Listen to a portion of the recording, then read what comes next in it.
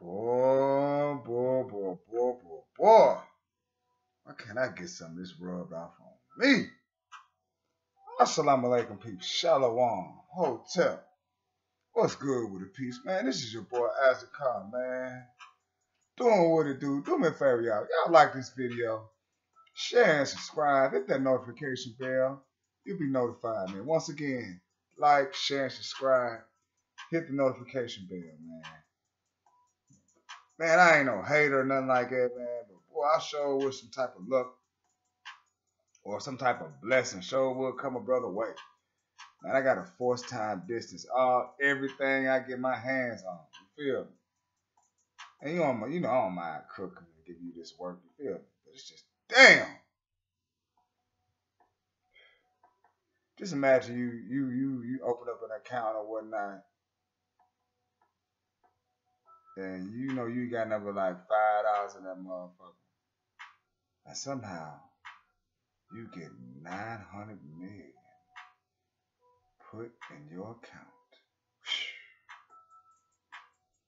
Well, somebody had some type of luck like that. Well, I ain't gonna call it luck because they had to do what it do. Oh my God, man! But just imagine seeing that on your shit, or you have a fucking heart attack. Make sure y'all like this video. I'm gonna leave a link in the description box. Bank of America customer opens mobile app and finds an extra 2.45 billion. What?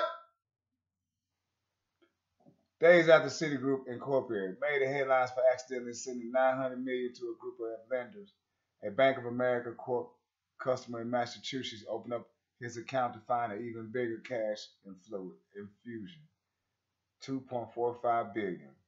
But the money was never there. Ooh. This was a display error and nothing more than that. Bank of America spokesman Bill Hadelin said it's been corrected. The customer psychiatrist Blaze Aguirre said he intentionally figured Bank of America would have discovered the error itself. When that didn't happen, he reached out to the relationship manager to inquire about the mysterious money showing up on both the web and his phone mobile app. Damn, boy, that's crazy as fuck, dude. Like I would have called. I would have just let that money sit there for a minute. Sit there for a minute for telling somebody to do something. Boy, I'm sure gonna try. Sure gonna try. You hear me?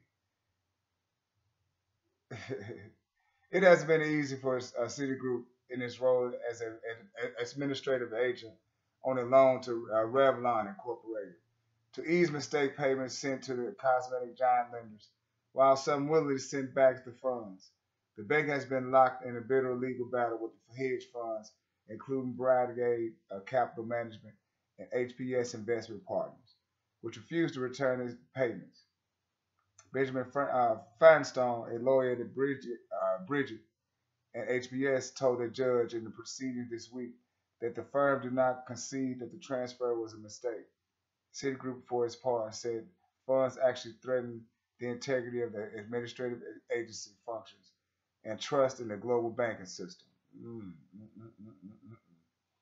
At Bank of America, the multi-billion-dollar mishap was the first involving customer accounts. Earlier this month, the lender had temporarily displayed issues that caused some online mobile banking clients to see inaccurate balances. This mistake, however, wasn't as potentially lucrative as its Aguirre 2.45 billion mirage. Their accounts were also showing balances of zero. Oh my God. Bank of America need to get that shit straight. Let's get that shit straight. Every day. Every day. But like this video, share, subscribe, hit the notification bell. You will be notified. Peace in the ball of hair grease.